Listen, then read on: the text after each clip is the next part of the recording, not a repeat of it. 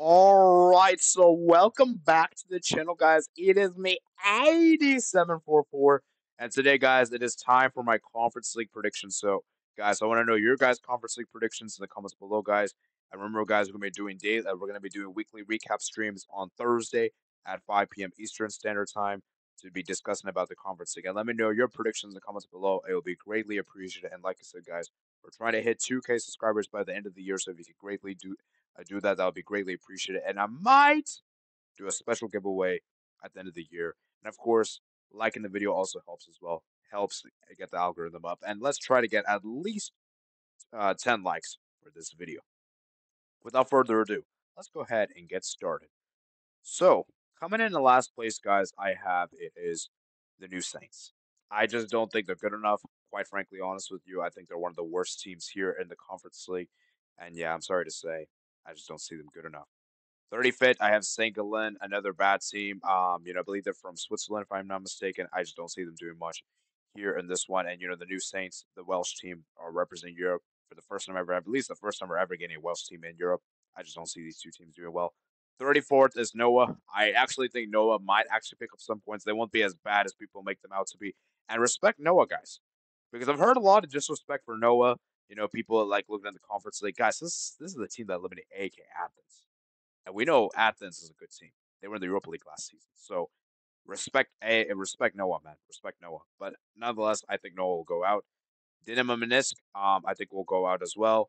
Vikon Goregev, they were in the Conference League last season. They're going to go out. Paphos will go out. Malda will go out. Petrokop will go out. Shamrock Rovers will go out.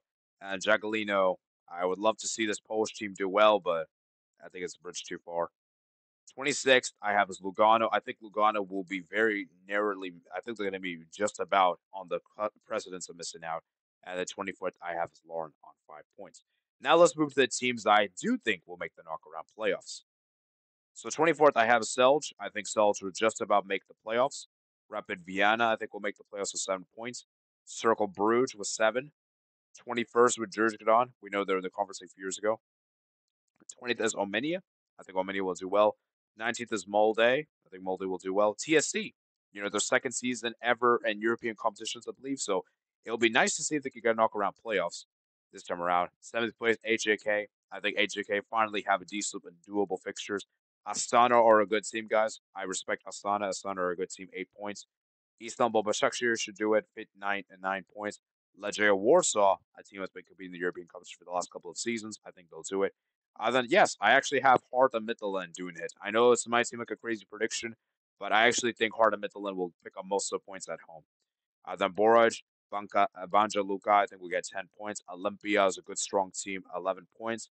Then LESK, 11 points in the Europa League last season. And then Apoel will miss out on the top 8 with 13 points. So, yeah, we got fairly strong teams here. I think some of these teams, may get, but I'm like I said, I'm confident with these teams. I'm not so confident the order. The order is very difficult. But as far as the top 8, I have a clear picture in mind. And now we get to the top 8. Eighth place, I have is Vitória. I think Vitória is a very underrated team. They're a good team in Portugal. I would say they're probably the fourth best team in Portugal behind, Benfica, Porto, and Sporting. And you could even argue Braga as well. You know, actually, I would say probably fifth best. But still, they're still a strong team. Heidenheim in the first season of European competitions will be amazing. I think they'll get 14 points. I think they'll do well.